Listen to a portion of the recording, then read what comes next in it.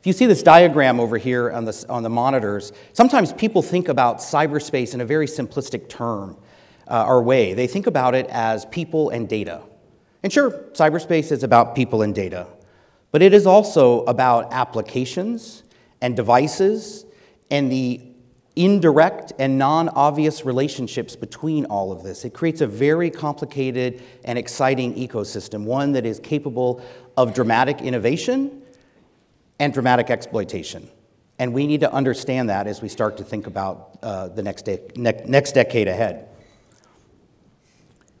This interesting map of little squares that you see here is what the world looked like in the year 2005. You all remember the year 2005. That was when Uber was still just a German word and not a global transportation app. But if you look at this map, you see the size of these squares on the map actually represent an online population of a country. And whether the square is light or whether it's dark indicates the amount of penetration for broadband in that country. So you see China, that little yellow square with CN on it over there, had about 100 million people online, or 110 million online. And that was about 20% of the population. So they're yellow. The US at this point had about 200 million people online. That is a much more significant part of the population. 2005 was an interesting year. This is the year I sometimes think of as the great cybercrime hookup, where spammers met phishers, and we started to have a very diverse, differentiated, and dangerous cybercrime market, one that we still feel the effects of 10 years later. Our world today is much different. A lot more people online when you look at this map. It's also a lot darker green. Today, we have over 3.4 billion people online. That's fantastic. We also have 85 countries passing cybersecurity laws and regulations. Wow, that's a lot.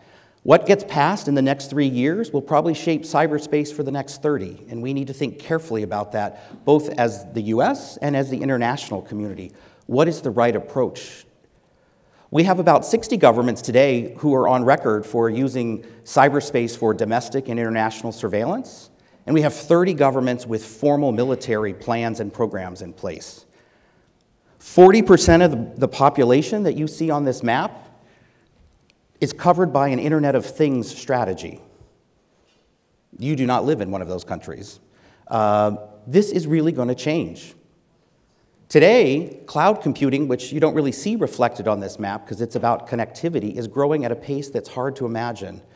At Microsoft, our cloud computing and storage capabilities are doubling at a rate every 6 months. That is power, and power that is starting to be used by people and enterprises and governments around the world.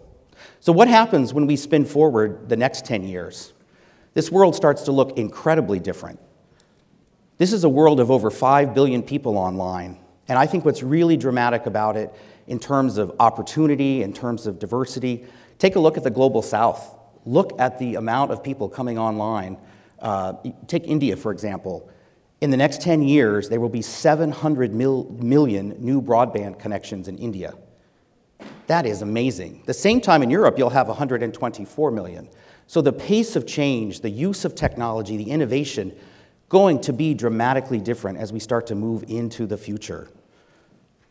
How do we build the legal constructs that allow for free markets and the digital solutions that enable sovereignty for nations? How do we balance that? The public policy debate of the next decade is going to be defined by our ability to balance personal freedoms and national security. I want to talk a little bit about what some of the diffusion actually means for us as we move forward.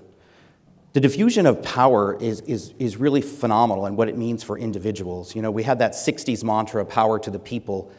Well, today you can go online and create amazing disruptions, amazing advances that governments are really not equipped to deal with. Cities today are taking on power that they haven't had since the ancient world. You know, the UN projects that we will have cities, megacities, around 49 megacities, over 10 million by the year 2030. These will be cities who will be making decisions for their populations similar to that of governments in terms of technology and use. We'll also be in a world where multi-stakeholderism will be how we really make decisions, mainly because of technology. I mentioned the diffusion of insecurity. This is something we need to take a real hard look at and understand. When I talk about the diffusion of insecurity, I don't mean that things will be less secure. I mean people will feel less secure.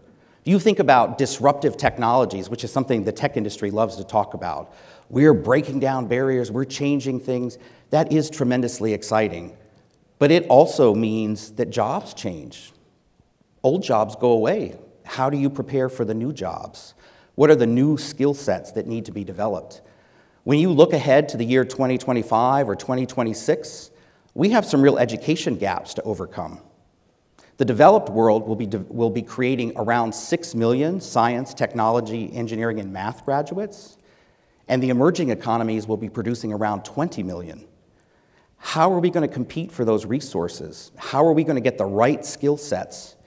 You know, what's happening today when you think about the future of threats is that technologies are not aiming at things like operating systems and apps. They're going down into stealthy places like hardware and BIOS and memory and different places.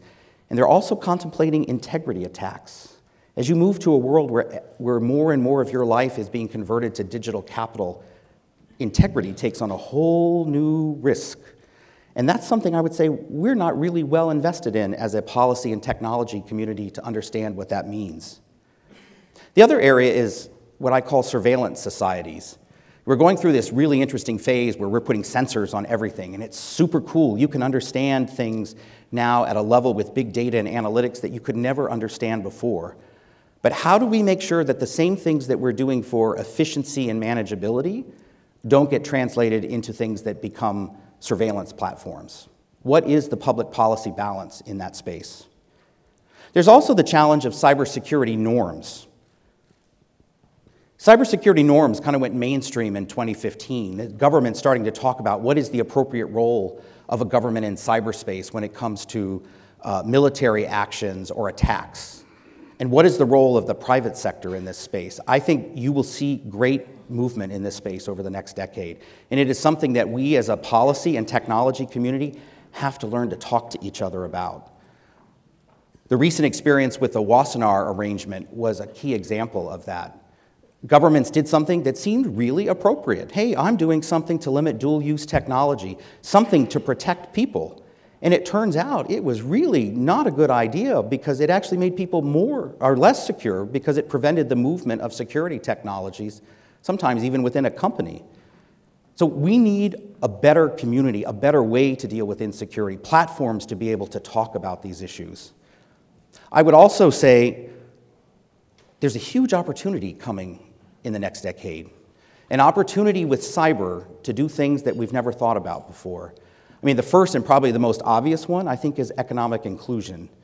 You know, as Anne-Marie talked about before in terms of trying to understand diversity and bringing more people into the field, when you look at that map of the year 2025 and you see massive amounts of people coming online, to me that's exciting. That means people are going to use technology in ways you and I haven't thought about because they'll use them in different constraints, different bandwidth, different reliability situations, and new things will come out of that.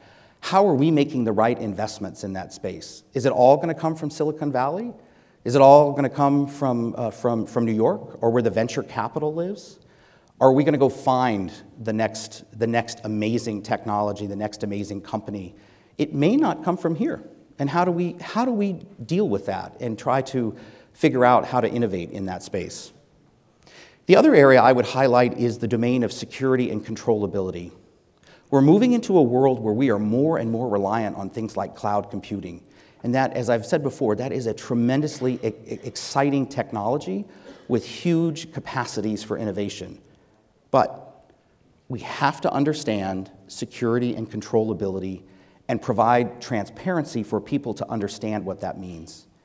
And what that means in many ways is we have to rethink our risk management strategies and frameworks that we have used in the traditional world and find new ways of dealing with them when it comes to cyber. The other area I would highlight is resilient and sustainable technologies. There is a lot of work going on around the world today to try to understand resilience. What is resilience? You know, it is about readiness, it's about responsiveness, and it is about reinvention. Today, I think we live in a world that's really focused on risk management, and that's good, you need that, that's important. And we have a world that sort of thinks about reliability in terms of, I can turn things back on. But how do you really start to prioritize around learning so that you thrive in the face of attacks or adversity and you keep growing? That is a dimension of technology and of culture that we have to grow and incubate. That is going to be core in the next decade. I also think that these same technologies will provide a huge opportunity for us from an environmental sustainability perspective.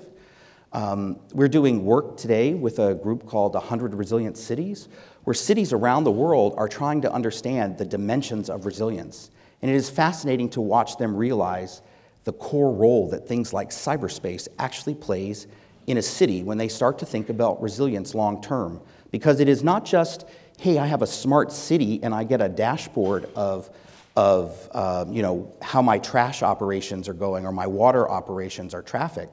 But it's about social cohesion. It's about job growth. It's about innovation and the future of the city and where that goes. And again, this is going to be a dimension of cyberspace that we haven't really thought about that much, and I think we really need to put a lot more emphasis on. I think it's important to kind of look at the trajectory that we've been on in cyberspace policy. If you go back to the year 2000 and sort of say, hey, this is when we started to look at risk. We started to move up from a national perspective and look at critical infrastructure protection. And somewhere between 2010 and 2015, cyber became an international issue, whether that was tensions around internet governance, whether it was around cybersecurity norms and the appropriate role of governments in cyberspace. And now, more and more, our cyber policy is going to be driven by what we do in the international space. What do we do for harmonizing these 85 different laws to ensure that technologies we make can still be exported to the rest of the world, or that we can consume the latest technologies from other parts of the world? And how together are we going to start to build a more resilient cyberspace capable of withstanding the next generation of attacks, the next generation of threats, and more importantly, a cyberspace that will support and build the next generation of opportunity and inclusion? Thank you very much.